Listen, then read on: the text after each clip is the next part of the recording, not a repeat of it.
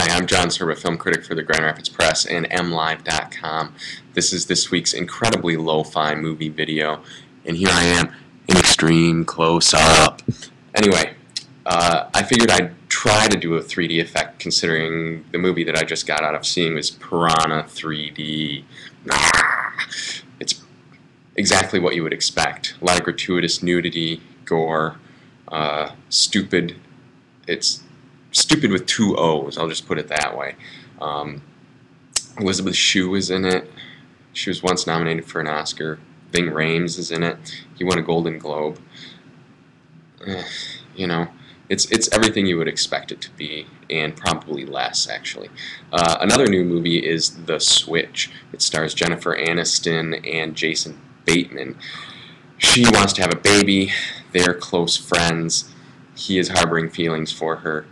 He gets a little tipsy one night and ends up replacing her sperm donor's sample with his own DNA.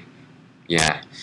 The movie isn't too wacky despite that kind of premise, but you know, it's kind of a take it or leave it movie. There's not a whole lot going for it here. It's predictable. There's a little bit of decent chemistry between Jason Bateman and Jennifer Aniston and some of the supporting cast, like Jeff Goldblum. He walks in, kind of steals a few scenes. Entirely predictable. You would expect more from Jason Bateman, who was so wonderful in Arrested Development in his movie career.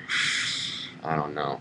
Since Juno, it's been Anyway, another one, Nanny McPhee Returns, which I didn't see, but Andrew Jeffcheck reviewed it. Give it 3 stars. Said it's entirely tolerable kiddie fare, and parents won't be too put off by what they see. You know, I mean, I guess they won't be falling asleep during it, which is good enough, I guess. And then there's also the lottery ticket opening, which is a kind of neighborhood comedy starring Bow Wow, the rapper turned actor who plays a guy who buys a lottery ticket, wins a whole bunch of money, becomes the most popular guy in the neighborhood. James Sanford reviewed this for us here at MLive.com, and he said that Ice Cube, who has a supporting role in it, is the only bright spot in a movie full of dim bulbs, and I am quoting his review verbatim. Go check his out here at MLive.com/movies. And finally, Vampires Suck.